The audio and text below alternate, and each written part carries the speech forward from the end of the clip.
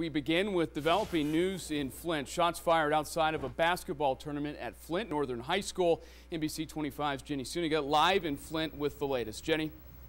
Dylan, there was one male victim that was taken to a hospital. He was shot at last check. He was in good condition. It's not clear at this time right now if he was a high school student here or not. Here's what was happening tonight. The Coca-Cola Holiday Classic tournament was happening here.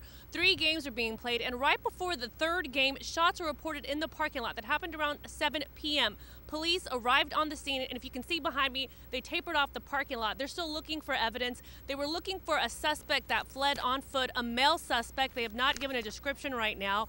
They are still combing the area for evidence. There's still a lot of confusion right now. The main investigator assigned to the case has not arrived on scene yet. He will be talking to the media shortly. In the meantime, here's what we know right now. One male victim that was shot. He was taken to a hospital in good condition.